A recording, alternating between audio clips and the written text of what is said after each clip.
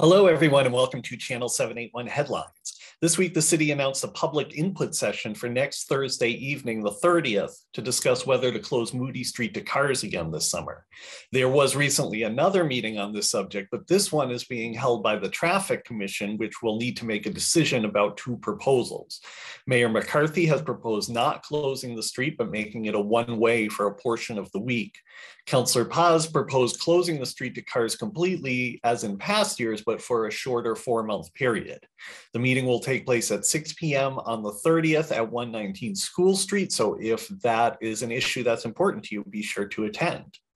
We mentioned last week there's an opening on Waltham Zoning Board of Appeals, and now it looks like it may already be filled.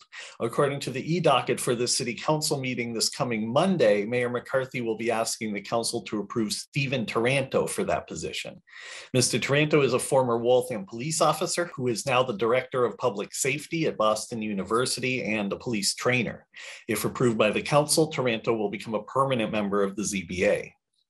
Also, according to that e-docket, Mayor McCarthy will be asking the council to transfer care and control of the Fitch School property to the Recreation Department.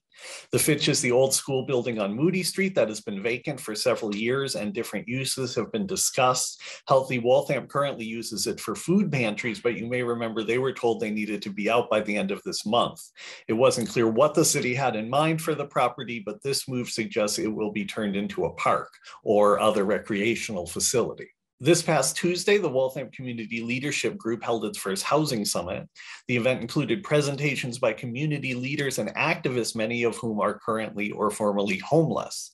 I'm happy to say you can find a video of that summit on our YouTube page, thanks to our team member, Chris Hammer.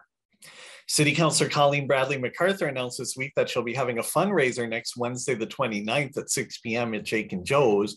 That confirms that she's definitely running for re-election to her at-large seat this year.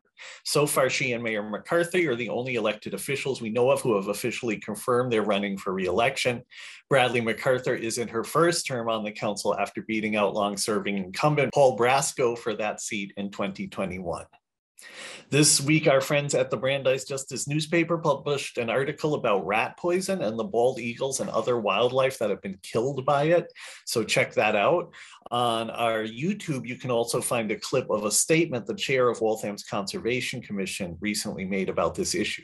This evening, Friday, the Waltham Gender Justice Group will be holding a puzzle night as a fundraiser for the group Tides for Reproductive Freedom.